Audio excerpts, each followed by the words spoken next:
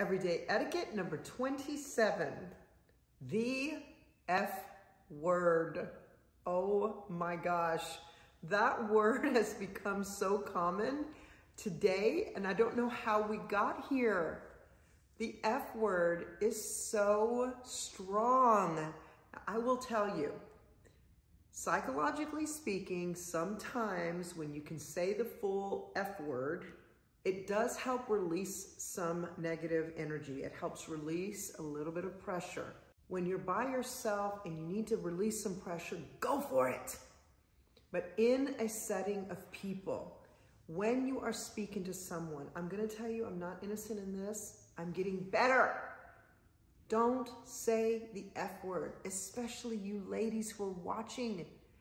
There is nothing more classless than a woman using the F word all the time. It is classless.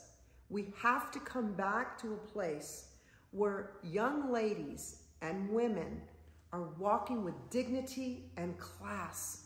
And by screaming cuss words, screaming the F word, it is not okay. And I'm here to encourage you. Find a different word. One of my words is, oh, snap. I love to use that word in place of the F word because it just feels the same, but it doesn't do the same damage. In the book of Proverbs, it says, life and death is in the power of the tongue. So let me encourage you. Use your tongue for power because that is what great people do. Okay, P.S. on this everyday etiquette, my whole team has a joke. Y'all want to say it? 3, 2, 1. What the freak?